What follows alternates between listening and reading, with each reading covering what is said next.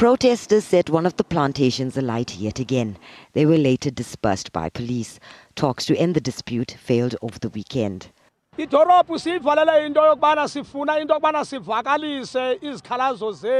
reason why we're closing down this town is to voice their concern about PG Bison. The company promised us our people would be employed and bursaries for our children.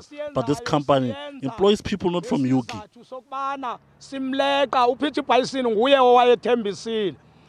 As is common during protests, but equally difficult to understand, residents closed a local school. Yes, I'm very much perturbed because our program is supposed to be started at 6, our grade 12s, but now we're being delayed by the strike.